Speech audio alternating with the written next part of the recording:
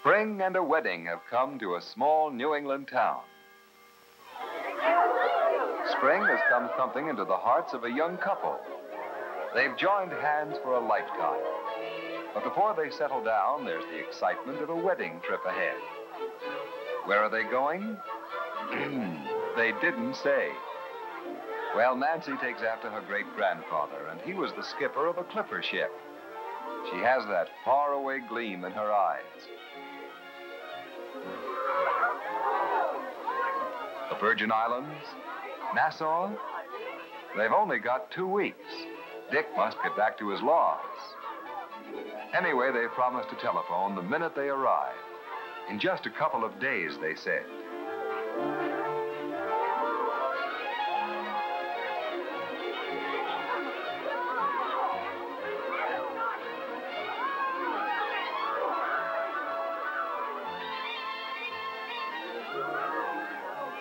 In a few hours, Nancy and Dick have made half the trip and paused at the top of the Mark Hopkins, high above San Francisco. They've taken a shortcut in the course set by old clipper ships around Cape Horn. As modern travelers, they might relax in Los Angeles, Seattle, Portland, or Tacoma, Pan American's gateway cities to the Pacific. The routes of the flying clippers are traveled by young and old on business or pleasure trips. They've come to learn it's quicker by clipper. But today, the name means more than speed.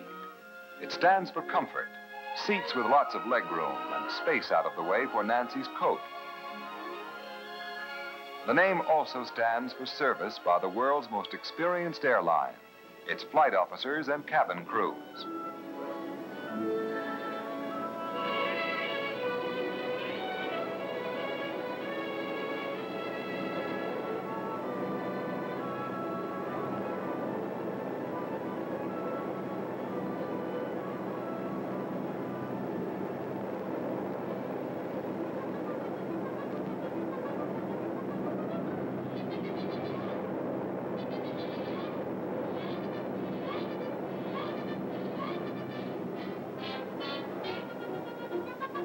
Now the Earth is a revolving stage, rolling out a giant show to which clipper passengers have a front seat. The curtain is going up on San Francisco Bay. Dick and Nancy will remember the great bridge rushing beneath their wings, the bay merging into the Golden Gate, the Golden Gate sweeping into the spreading waters of San Francisco's oceanfront. And all at once, life has become calm and restful, high above the shipping lanes of the Pacific Ocean. Magazine? No, letters to catch up with on the table that slides out from the seat. Fresh air? Passengers can regulate the vent above their seat to suit themselves. The littlest passenger who is getting a free ride and plenty of attention can even have his bottle warmed and cry for his baby food kit, all ready for him in the galley. Compliments of the management.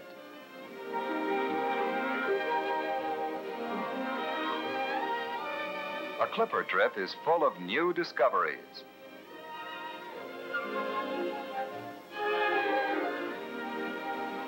For instance, there's sleeperette service. You just push a button in the seat and the back goes down. Then a leg rest slides out. You can change your position or your view. It's restful and convenient. By the way, where are you girls planning to stay? There must be something in the air that makes for sociability. Perhaps it's the spirit of adventure. Somehow it's easy to get acquainted, to make valuable new contacts with quite important people.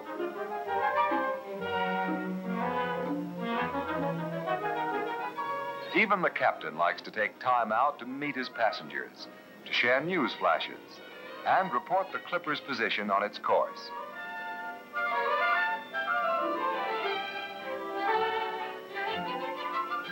It's reached the halfway mark from San Francisco. It would have covered almost the same distance from Seattle, Portland, and Tacoma or from Los Angeles. Dick and Nancy are getting a lot of travel information from their new friends. Before they know it, they've worked up quite an appetite.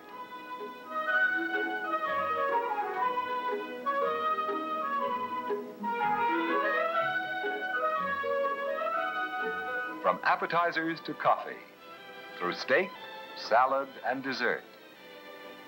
Their lunch is spread over 300 miles. Tactful Nancy picks the ideal time to suggest a future trip. Perhaps they can come through Los Angeles next time and visit Hollywood. After a meal like that, it's easy to get drowsy, to stretch out, warm and comfortable for a good nap, far above earthly cares.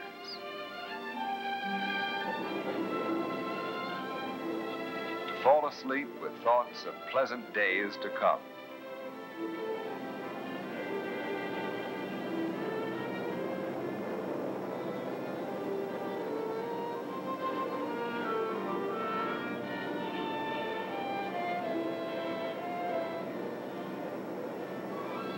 But the members of the crew are wide awake.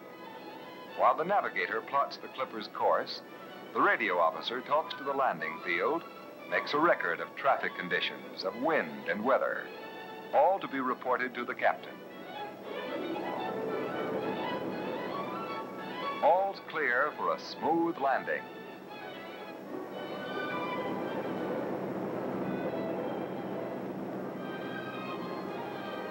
The Clipper glides down over a glowing jewel in a setting of shimmering silk. It was a lovely dream, and it's come true. Just 2 days from New England with one stopover, Nancy is about to see the land her great-grandfather reached after a long, hard battle with 2 oceans. The land that was first discovered by Captain Cook. It took him nearly 3 years to travel around the world. Dick and Nancy could make it in 6 days by flying Clipper. Some other time, they're on their honeymoon and they've reached their destination.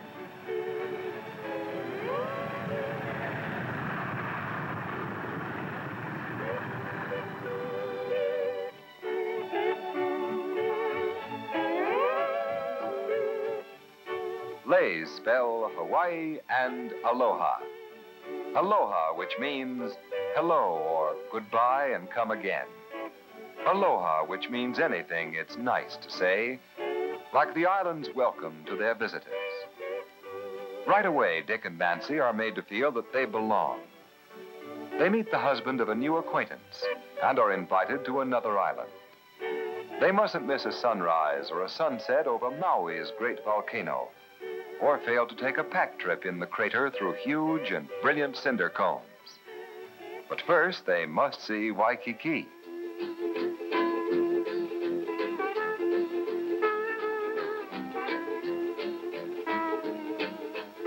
So it's aloha.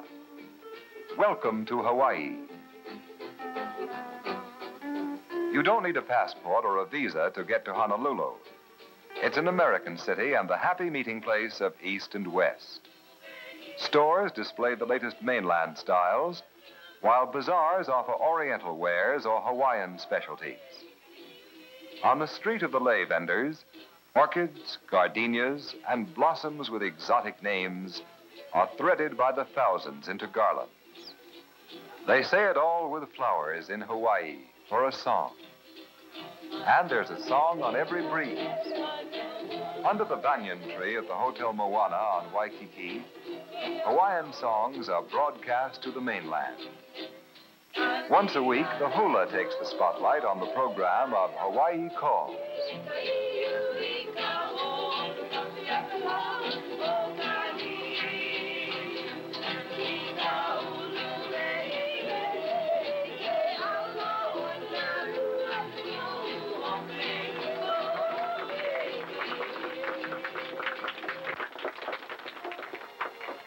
After the show, visitors may drift over to the Royal Hawaiian for a dance at cocktail time.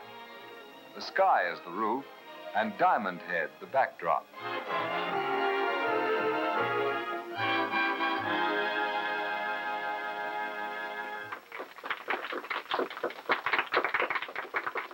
After a turn on the dance floor, it's pleasant to sit about on the lawns of great hotels with famous names.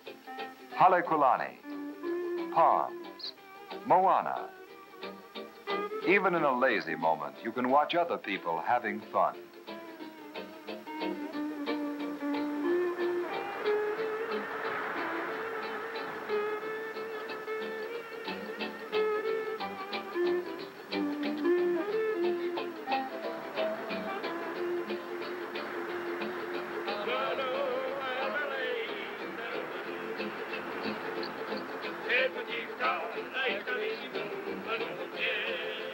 With a light breeze and sun-bright water to spark the fun, Waikiki is a summer playland all year round. It's ruled over by mainland visitors. Hawaiians call them malahinis and make only one request. Malahini leave troubles on mainland fleets. But the islands of Hawaii have other attractions. How and where can they be found? Tourists get help and friendly answers to all their questions. Here you are in Honolulu on Oahu. You can get to each island in about an hour by the inter-island planes of the Hawaiian Airlines. To Kauai, to Molokai, to Maui, or to the big island of Hawaii. To get to Haleakala, you fly to Maui. And you can get a car to meet you at the airport. Rent it by phone from here and drive right up. What about a place to stay?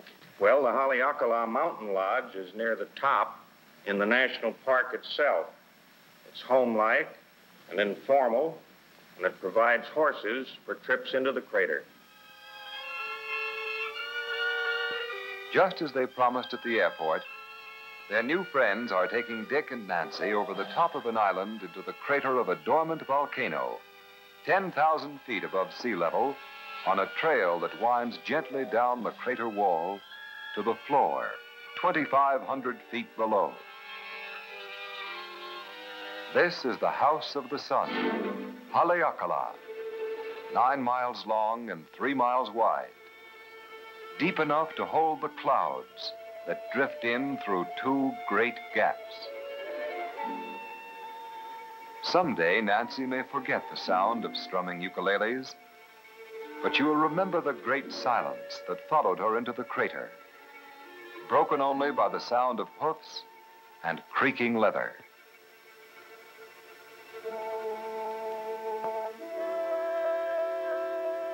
Legend has it that Maui, the Polynesian demigod, caught and held the sun here until it promised to give his mother time to finish her day's work. Hard to believe? Maybe. But who is to question the legends in Haleakala, where huge cinder cones are shrouded in a sea of clouds and nurture on their desolate slopes the rare, mysterious silverstone? In a grassy area bypassed by lava flows, while a park ranger explains that all the islands were built up thousands of years ago by eruptions which began in the ocean floor.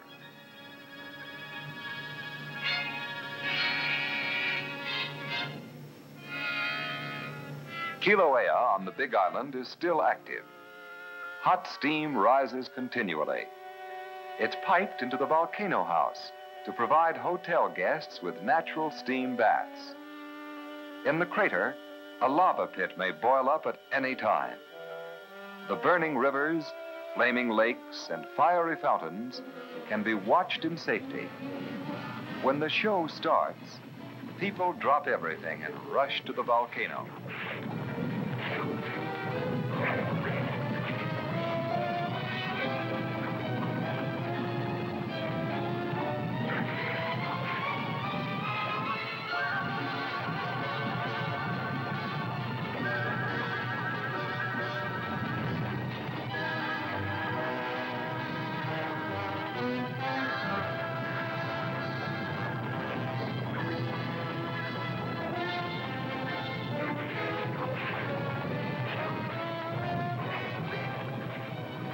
Molten lava spreads down the mountainside over old volcanic rock, long since eroded into the fertile soil of pastures, woods, and fields. Lava flows reach the sea and circle coves, out to the coral reefs. Hawaiians live between shore and mountain, where shelter, food, and clothing present few problems. The weather's never cold, the lauders never bare.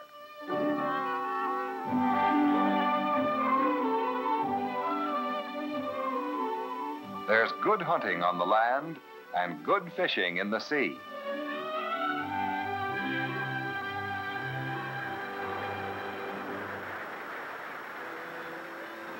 To these people, the sea is a bountiful provider. Seaweed is a green vegetable that comes with its own salty seasoning. Opihi, tiny oysters with a sharp and biting taste, grow thick as berries. His net precisely draped and folded, the fisherman stalks his prey.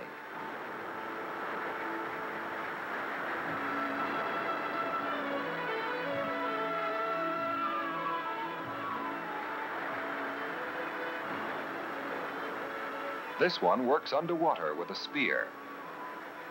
In one bite, he kills the squid and does away with an accusing eye. Pig to be washed and salted with seawater. Coconut meat to be shredded for dessert. Taro to be gathered, the roots scraped and steamed, then pounded and thinned with water into poi, the Hawaiian staff of life. All these preparations are for a feast, a luau to which Dick and Nancy have been invited.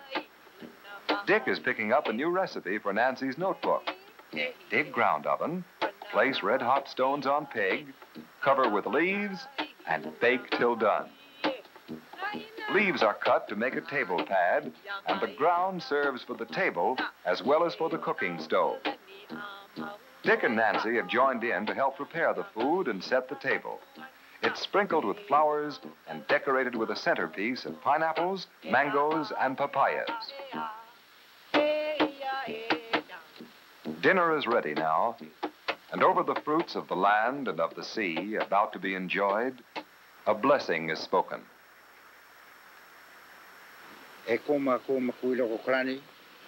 Ano e no mako ka po ke ku ha aku nei na lo ke awina.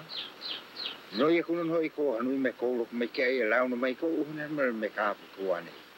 Amen. Then hands and fingers go to work.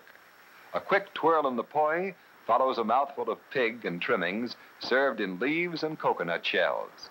Poi and chicken, poi and fish, salmon rubbed with onions and tomatoes called lomi lomi, poi and taro leaves in coconut milk called luau, also the name of this traditional feast.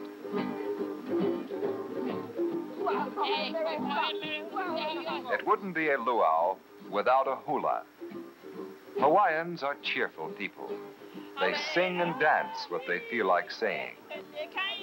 These are the after-dinner speakers, and they have all kinds of stories to entertain their guests.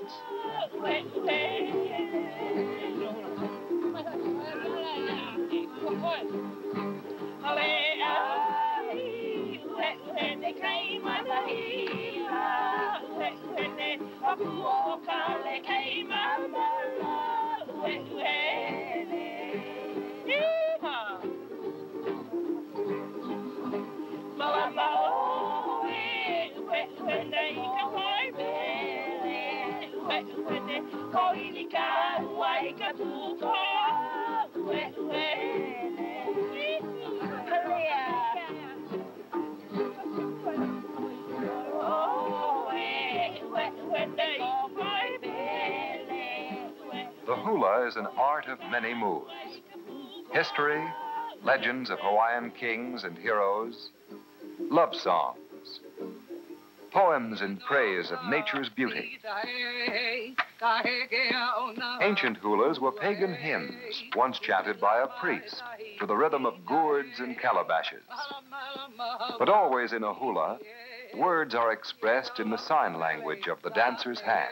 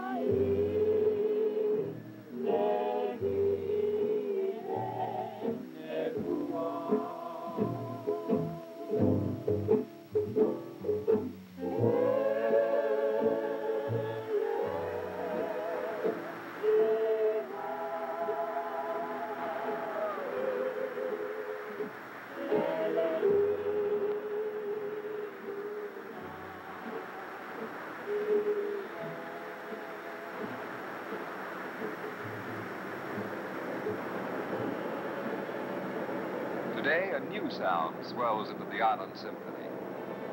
Modern travelers get a comprehensive view from the inter-island plains of the Hawaiian Airlines.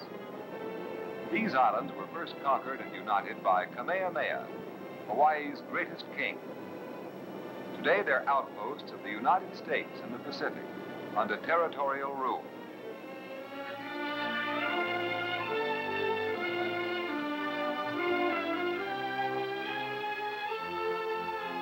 At the highest point in the Poly Road, Nancy and Dick lean hard against the trade wind to see vast panoramas of rich cultivation.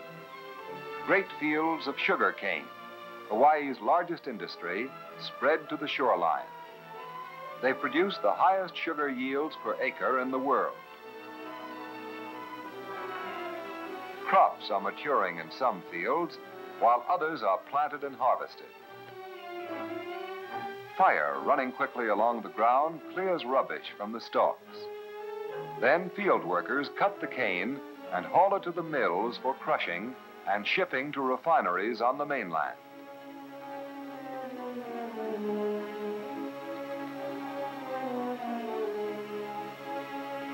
Pineapple, the second largest crop, grows on the higher slopes.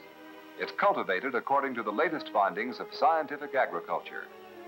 Almost all the pineapple in the world comes from Hawaii, canned and packed in island factories.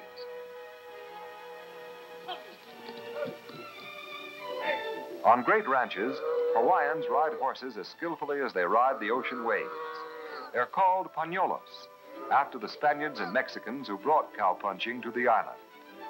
Dick and Nancy hadn't expected to watch a cattle branding and were surprised to learn that the second largest ranch in the United States is in Hawaii.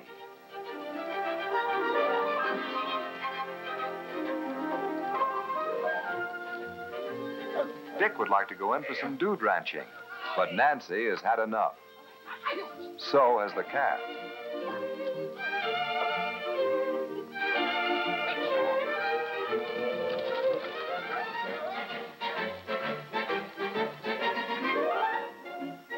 The entertainment of visitors is another major island industry. Nature provides the views, but islanders stage the events, which are sure to be taking place somewhere at any time. Like the Hukilau, a community fishing party with a huge net spread in a semicircle and pulled to shore. Those who work divide the catch. There's more than enough for all.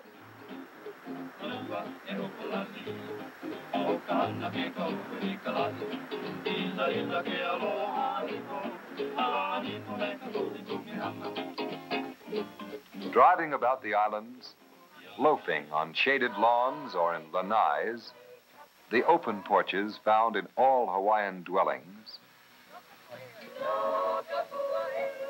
stopping overnight in one of the outer islands for a quiet interlude, getting away from it all in a small boat built for two,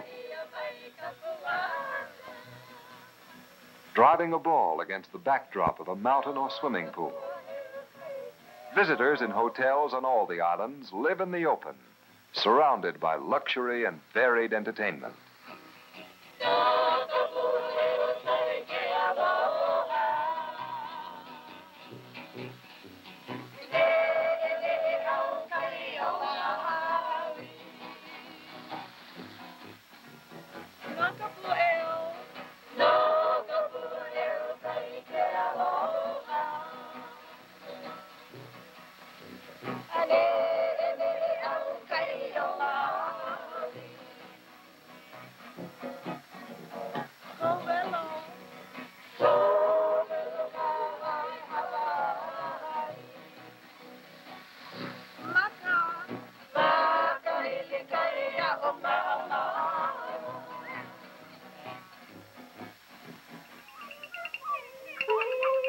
There's entertainment in the tradition of different lands. The islands have attracted many people from the Orient. They've brought their religions and their languages, their customs, their special ways with food. Japanese, Chinese, Koreans, and Filipinos all add their own bright accent to the island color scheme. From Samoa comes savage colors, flashing, razor sharp.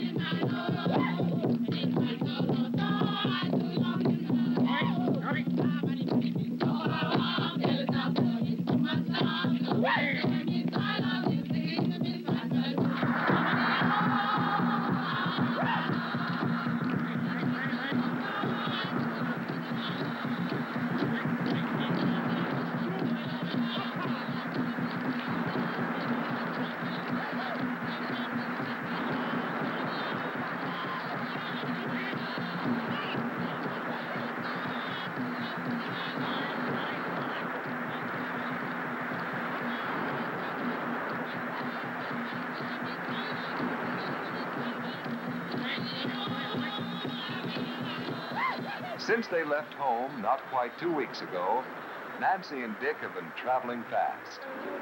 From the time their flying clipper touched the runway, they have enjoyed the island's entertainment, hospitality, and stimulating sports. They've come to know a land that has risen from the sea to bask in year-round sunshine, a land of happy, carefree people. They've absorbed a bit of the traditions, the legends, the magic that is Hawaii.